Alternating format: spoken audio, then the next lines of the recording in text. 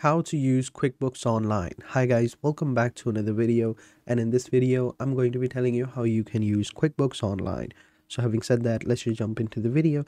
So over here, as you can see, I'm on their website, quickbook.intuit.com, and over here you can see this is their website. Now if you don't know what QuickBooks is, it's basically a accounting tool that can help you manage your and organize your business, and it's simple and easy to use. There are tons of features available within QuickBooks, like you can hire accountants and bookkeepers as well, like separate stuff from your main QuickBooks account, and it's not free, I do have to say. So there is a pricing structure over here. As you can see, there are 3 pricing plans. There is the Simple Start, the Essentials, and the Plus, right? Let me scroll down here.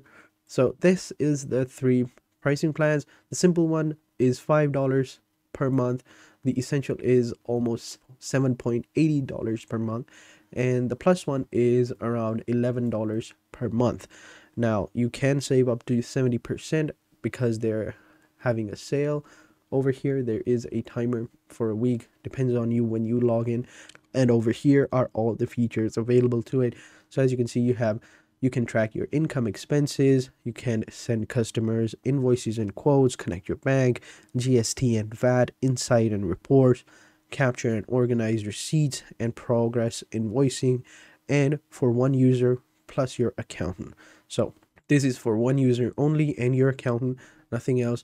And over here, the essential ones, you can manage bills and payments, track your employees, multi-currency, and this is for 3 users and plus your accountant.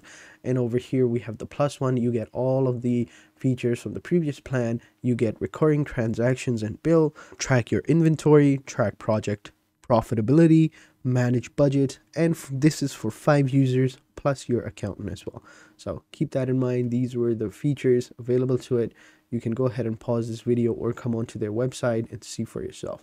Now there is a free trial available over here, so let's go ahead and sign up. Now the sign up process is very simple.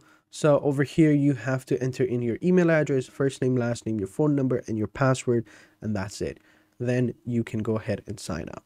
And once you're done that, they're going to instantly install your profile, update the database, and over here, as you can see, if you wait for a couple of seconds, you are good to go. And then you just tell them about your business, enter in the legal name of your business, the industry, what type of business do you have, and how long have you been in the business, and then just simply click on the next button. And then you select your role into the business. You're either the owner, bookkeeper, accountant, employee, or something else, and then just simply click on next. And if you choose any of these options, you will get different options right below. So if you choose the owner, it'll ask you, do you have an accountant or bookkeeper? But if you choose bookkeeper or accountant, of course they won't ask you that because you are already the accountant or bookkeeper. And if you have employee, do you have an accountant or bookkeeper? Then you get these options. So depending upon you, just choose whatever you want. And do you have an accountant or bookkeeper right now? No, I do it all myself. No, but I would like to. Yes, someone helps me. I don't have one, nor do I do it myself, but sure, we'll say no, but I like to help. Then just simply click on next. And what would you like to do in QuickBooks? So over here is basically what you would like to do in your, and then next they will ask you what would you like to do in your QuickBooks account, and you just choose whatever you want and just simply click on done. So sending and tracking invoices, organizing your expenses, tracking your sales tax, tracking your retail sales, paying your employees, manage inventory, track your bills, all that. So we'll just say we don't need to organize our expenses.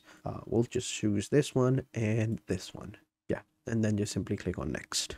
And there you go, you are done. And now here are your options. So this is your desk, this is your dashboard. On the left hand side you have all of your other options, and on here in the center you have your main options as well. You have your shortcuts. You can add your shortcuts over here. So you have adding customers, adding estimates, adding invoices, receive payments, and adding expenses and checks as well. Over here you can discover more. You have like tips and tricks. You have your bank accounts over here. You can add your bank account over here. You can go to register, or you can connect your account. These are the things to get done. Then you have your business overview, your business. You can see it in the flow chart and reports. It all depends on you. So over here, as you can see, money in this month, money out, all of that.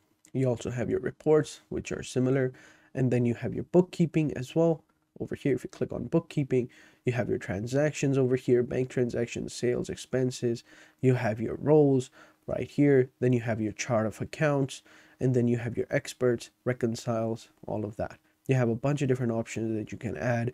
You will have your employees down here. You know, customers and leads are going to be over here, taxes.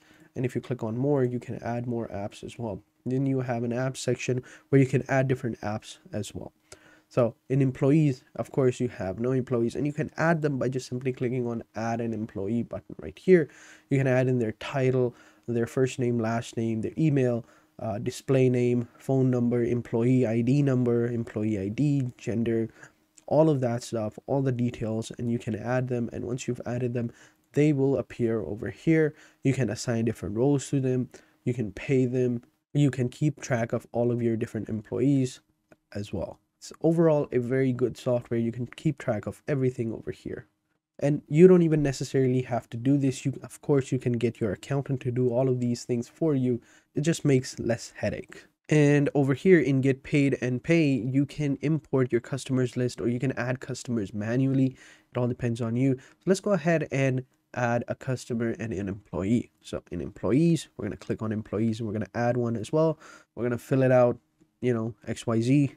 So there you go. We have added an employee. Let's go ahead and add a customer now. So we'll just simply click on add customer manually over here. And over here, we have to add in all these details that we want: notes, tax, payments, billing, languages, attachments, anything that we have, and fill it out. So now we have these many customers. Now I added a fake, CSV file. So that's why they look weird. But yeah, this is how it is, and you can go ahead and send them out. So these are the customers. You can receive your payments as well. You simply click over here on to receive payments, and then you can add all of the payment details. You can add the outstanding transactions or whatever, and you can send out the payments, or you can clear them as well. Now, you can either get paid or pay. It depends on you. You can pay the supplier, you can get paid from the customer, and product services as well. It's very simple, very easy. You can keep your bookkeepings over here, and pretty simple. This is how you use it. Nothing too crazy. I'm pretty sure even if you don't know how to use it, you can get your accountant to do all of these things. But once you start using it, it looks pretty easy and feels pretty easy. You just add in all these different details, and then you can go ahead and see where you're making money and losing money as well. So pretty simple. This is how you use QuickBooks Online. So if you have any questions, let me know in the comment sections down below, and I'll be sure to answer them as soon as possible. So having said that, I will catch you guys in the next video, and until then, take care and goodbye.